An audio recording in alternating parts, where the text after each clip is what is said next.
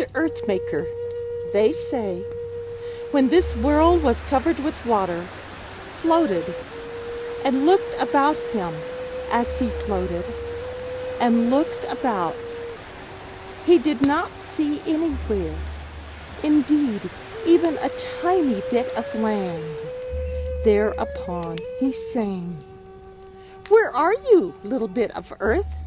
He said it, singing.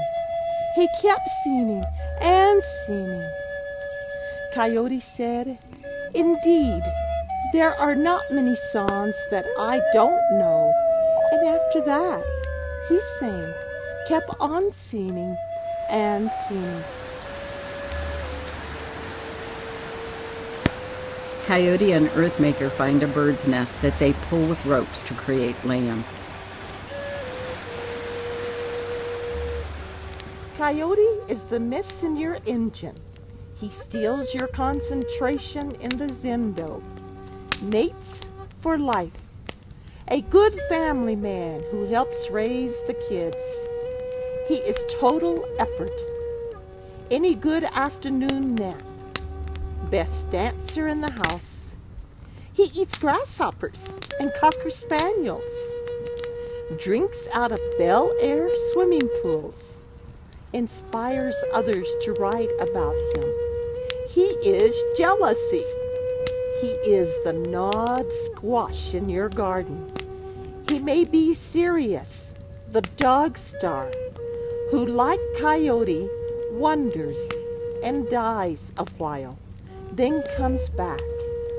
Companion to Orion, the hunter, who like the rest of us hunting, enduring value and knowledge, never forgets the brightest star in our heavens, God's dog.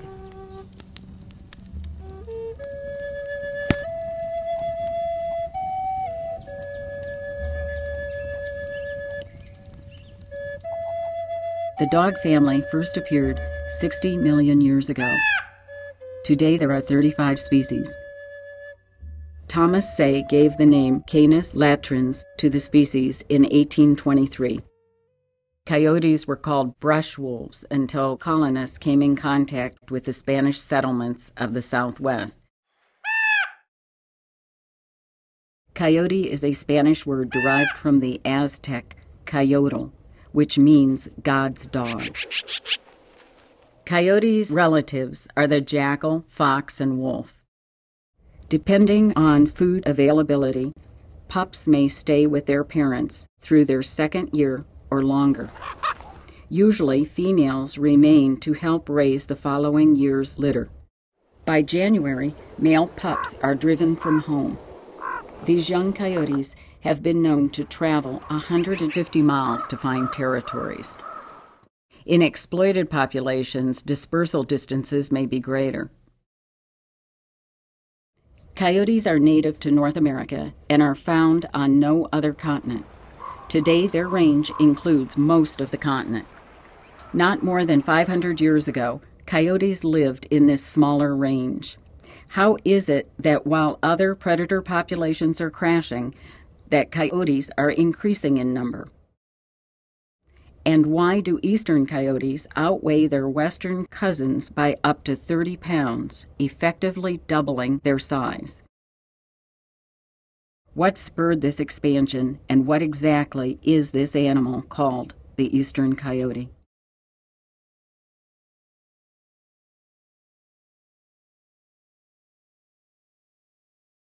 The original distribution of the coyote in North America was essentially from southern Canada down to, northern Mexico and almost west to the coast, and then east to the Mississippi, so more of the open, semi-arid sagebrush grasslands. But they did use forests somewhat, but not a lot. And since the big predator eradication campaign starting in the 1860s and 1870s, the coyote has expanded its distribution by triple. And now it's all the way from near the Panama Canal to the northern extent of the boreal forest, from the east coast to the west coast. And it's certainly the coyote now is in different kinds of habitats, much more in those forested areas. And the thinking is that as we cleared forests and removed wolves. For both those reasons, we've caused this increase in the coyote's distribution, eliminating its competitor that can kill it and also creating more open habitat that coyotes tend to prefer.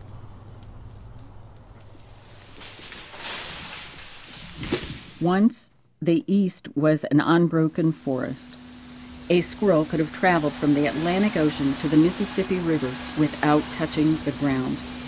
Wolves, bears, and mountain lions were not uncommon in the East. Now, all but the bears are gone. With the disappearance of large predators, there was a niche to fill. Since 1975, large clear-cuts have changed much of the forested landscape in the Northeast. As a result, deer and predators have been concentrated in smaller areas in winter, increasing the predator-prey ratio and the rate of predation by coyotes on deer.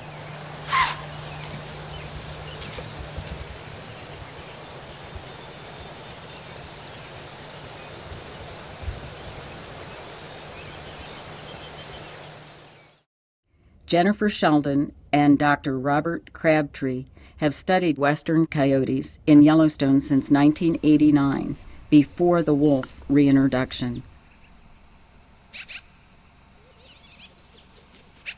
Since wolves are being reintroduced, they're eating a lot of carcasses. But overall, the coyote diet is comprised of mostly small mammals. That's their basic staple. And in the winter, it shifts over to largely carrion. And we determine this from a variety of methods. One is just by watching them. It's an incredibly observable coyote population, and we can often tell whether they're feeding on a carcass or eating a small mammal. But since we can't tell a pocket gopher from a vole from a ground squirrel at a mile away looking through a spotting scope, we go out and pick up the old proverbial coyote scat. And we wash those, rinse those, throw in static cling-free, and empty what's left of the prey remains from a scat and sort through it. And we're looking for incisors and mandibles and diagnostic parts of all those species that they eat, like a vole and a pocket gopher or a snowshoe hare.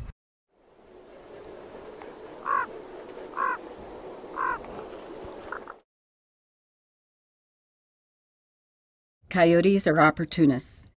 They'll eat anything from insects and berries to mice and carrion.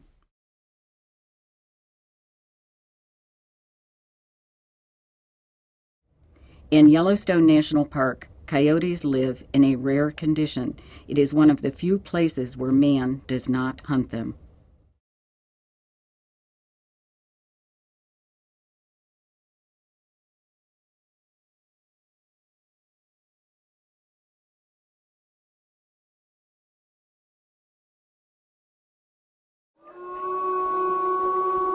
Efforts to reestablish wolf populations in the United States in Yellowstone, Arizona, Minnesota, and North Carolina have dealt with two species.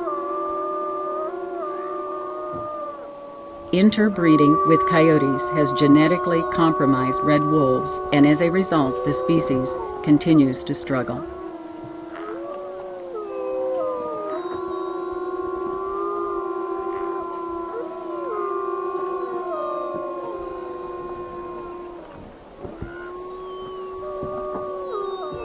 Wolves have affected coyote populations in Yellowstone in many different ways.